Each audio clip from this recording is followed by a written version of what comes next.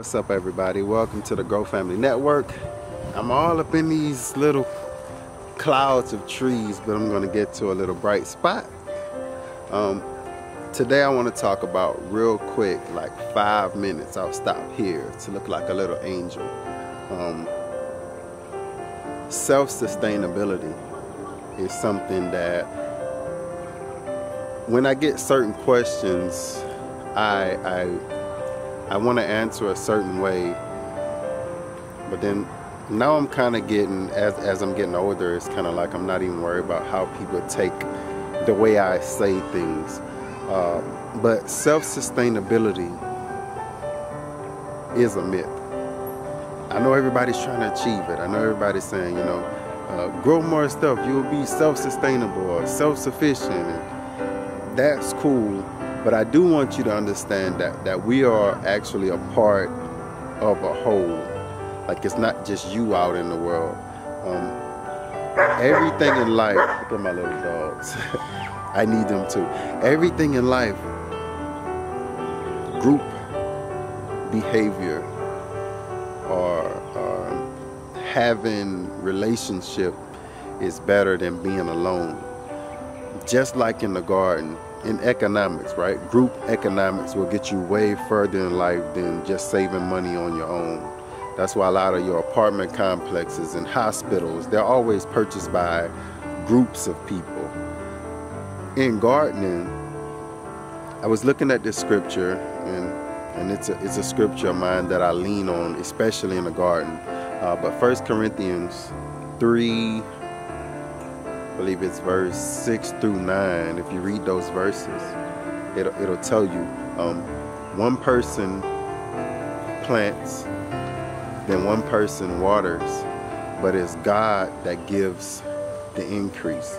And I want you to take that serious, because it doesn't matter how much stuff I plant or how much stuff we plant. If we don't get that increase from God, if we don't get that protection from God, then this stuff won't grow. You ever wonder when you get online and you're having an awesome season and you're seeing somebody else? Like, I looked at pictures of people and I'm just saying to myself, man, I'm having a great year. Like 2020 has been a great year in the garden. And I look at other people's pictures and they're getting, pests are eating them crazy. And then, let me show you this. And then I turn around and my garden is looking like this.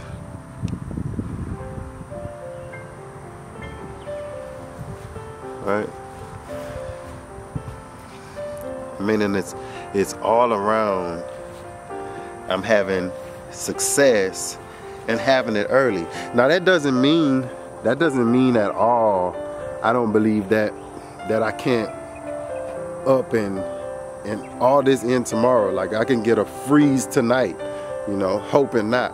But that's what I think we don't take into account, is there are factors and there are elements that are outside of our control, that we need those things to come together just right for us. And that's where God comes into play. We need it to happen, and we can't do anything about it.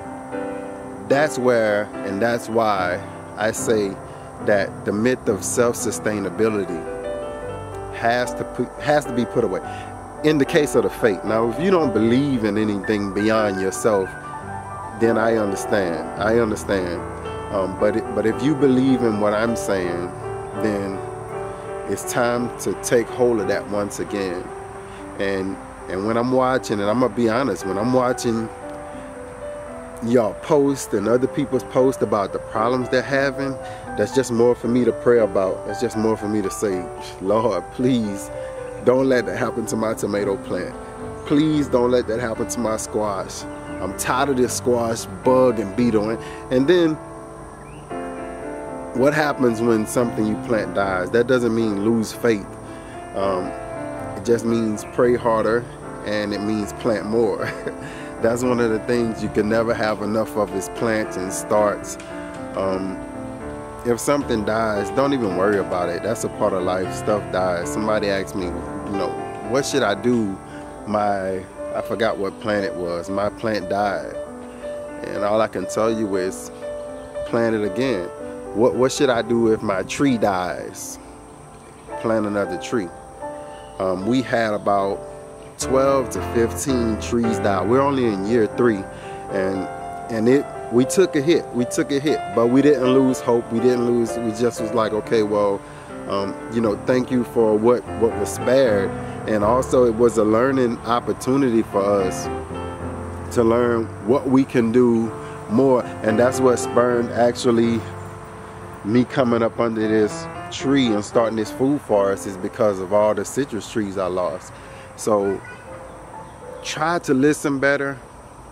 Try to understand what your environment or God is trying to tell you, because he's trying to help you have a better year. He's trying to help you have a better season. If you listen, then you won't have to ask many questions. Thank you for watching the Grow Family Network. And as always, grow, grow, grow. Or let God grow it for you. Just plant and water. He'll do the rest. Peace.